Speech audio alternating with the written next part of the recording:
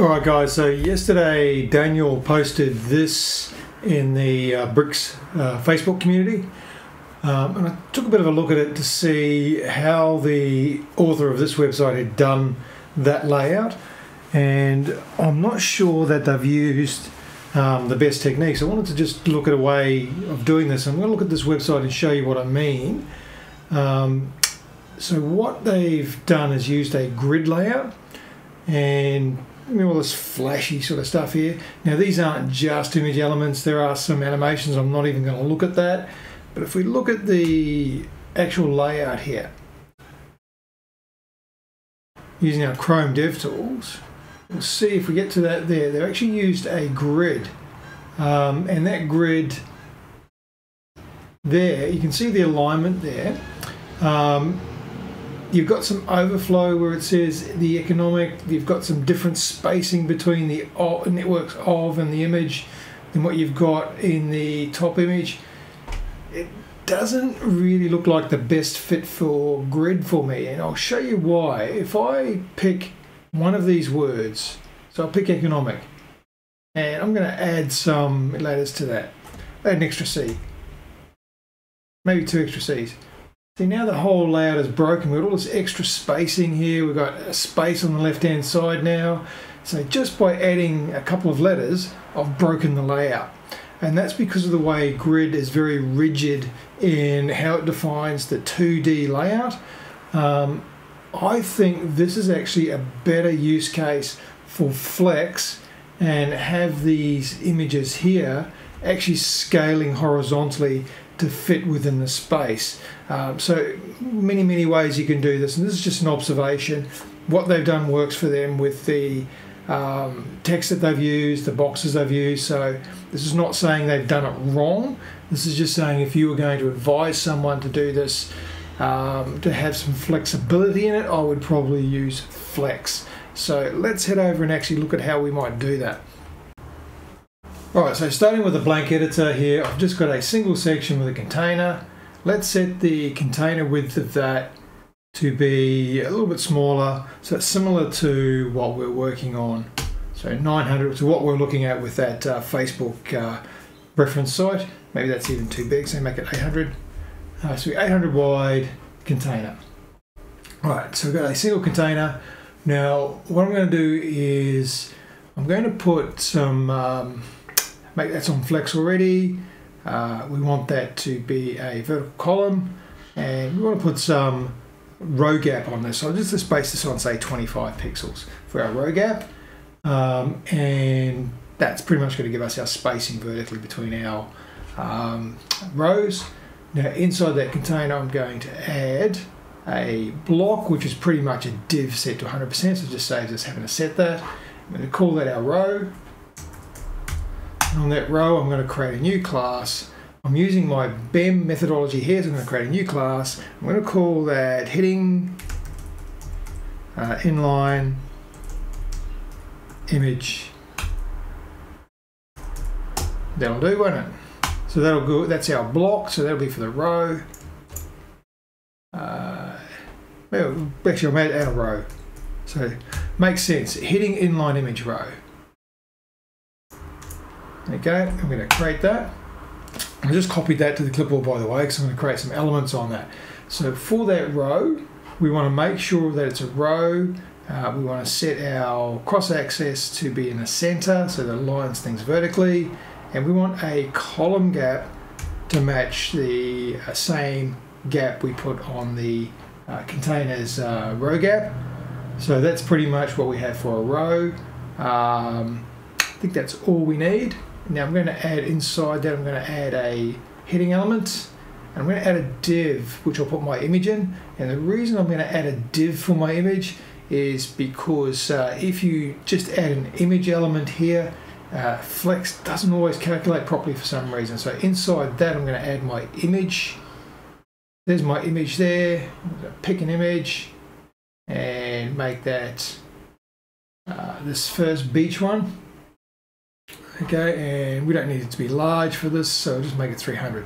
Right, so there's our bones. Now, what we need to do is make some elements for these, some element classes. So if you're heading we want to make a element of the heading inline image row, underscore, and we'll call that heading. Okay, and on that, we don't have a way in this UI for setting our no wrap, so I'm going to have to do that through the CSS here. So root, and that's going to be white space. I think we need a hyphen there. No wrap. We don't want this text to wrap around. Okay, now what else do we want to do on there? We want to set the typography on there. Let's say start with, say, 60 pixels. That's nice and big. Okay, now that's pretty much all we need on that for the moment. Now on the div here, we want to set the, so we need a another class for that, so we're going to call that inline image row, and we're going to call this image wrapper.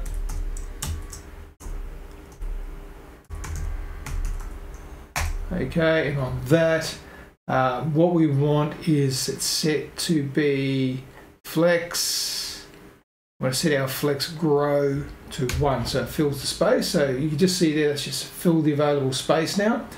And on our image, we're going to create a element for the image. And on that image, we want to set some properties of that. So we want to go into, I think, just the layout. Set the width to 100%, so it now fills in that space that it's grown to. And we want to set a height on this to be, let's say, make that 100 pixels for now. See how that looks. That looks okay. It looks similar to what we were looking at before, maybe 120 pixels high, whatever it works for you. And let's just do a couple of little things here. So let's put a border on that, or a border radius of, say, 7 pixels. Give it a bit of rounding on it. All right, and there's our image set. Okay, does anything else we want to do with that? Probably not. Okay, so let's see what that actually looks like if we scale it. Actually, we can probably do that from here. So if we scale that down a bit, so you can see that still fits, get down to there, and it drops down to single columns. We've got no spacing, so let's have a look at that. So what we need to do is come back to our row, and we put a 25 pixel column gap on that. So let's make that a row gap as 25 as well. All right, now if we go down to a mobile size, now we've got some gap between the heading and the image. And that's pretty much that done. All right, now, what we need to do now, let's make that heading a little bit bigger. So we go row heading, style, typography, make that say 80 pixels. So you see how we made that nice and big, and this automatically shrinks to fit the available space, which is exactly what we want. So now for our next row, all we have to do is duplicate that, and maybe we'll just move this, we'll change that heading width there, so it's a different heading, and move the order of those around like that. Okay, so now we've got two different headings. I'll put in here, maybe just put some other words in there.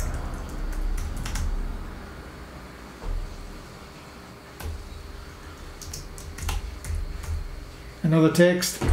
So what we're seeing is that this image actually scales to fit the available space, which I think is a better idea, because now we can change this text and this automatically works. So let's do this third row, let's duplicate that, and again we'll just move those around, take the heading above the row, the div this time, the wrapper, and we'll call that another text. We'll just add some letters to it so it's shorter, and we'll just pick some different images just to make it look like it's supposed to. Any old image, we'll pick that one there. On this one we'll pick another image, maybe that one there. Okay, I'm going to do a fourth row, and I'll show you something even more cool. So let's say we've got a short heading there and a long image. Let's duplicate that image. Did I just delete? I did. Duplicate that image. and we'll set one of those above the heading. Now we've got one on the left and one on the right. Save that. Let's have a look.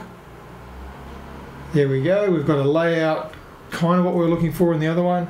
A big difference is now they are going to always stay aligned, and they're always going to shrink to fit the available space. I'm just seeing here, that's not quite doing what I expected. That's actually distorting the image for some reason. Let's have a look why that is.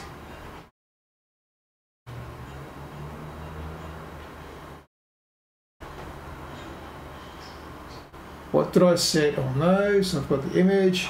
So this is the beauty of it. I'll come back to here. And what did I set the object fill?